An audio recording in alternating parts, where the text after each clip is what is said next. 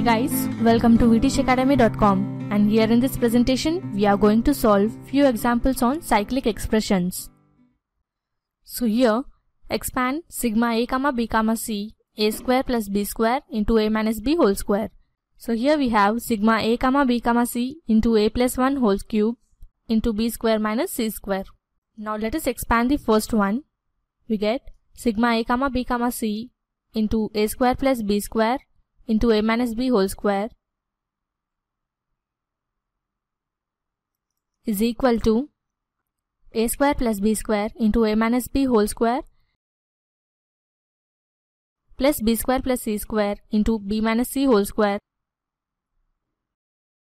plus c square plus a square into c minus a whole square. Now let us expand the second example. So here we have sigma a comma b comma c a plus 1 whole cube into b square minus c square. So here by expanding this we get a plus 1 whole cube into b square minus c square plus b plus 1 whole cube into c square minus a square plus c plus 1 whole cube into a square minus b square. Now let us proceed and solve another example over here. So here simplify sigma a comma b comma c a whole square minus sigma a comma b comma c a square, and the second one as xyz x square into y square minus z square.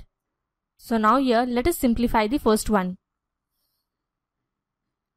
And now here by expanding the first term we get a plus b plus c whole square minus, and here by expanding the second term we get a square plus b square plus c square.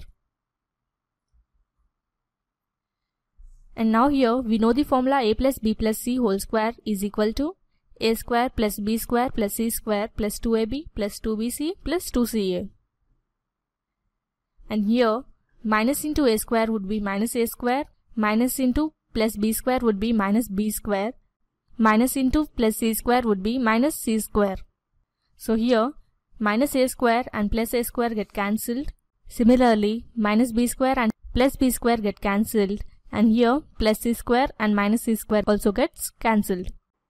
So here we get this as 2ab plus 2bc plus 2ca.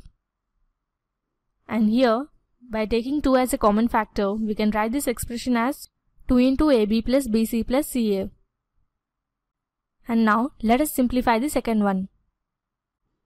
So here let us expand this expression. We get x square into y square minus z square plus y square into z square minus x square plus z square into x square minus y square. So here by multiplying x with the group y square minus z square we get x square y square minus x square z square. And here by multiplying y square with the group z square minus x square we get here plus y square z square minus x square y square. And here by multiplying z with the group x square minus y square we get x square z square minus y square z square.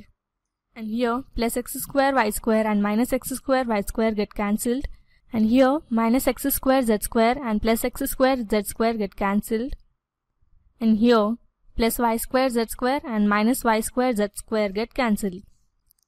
So here we get the result as 0. So this was the basic introduction on how to solve an example on cyclic expressions. Hope you understood the concept. Do like and subscribe to vtechacademy.com. Thanks for watching. Have a nice day.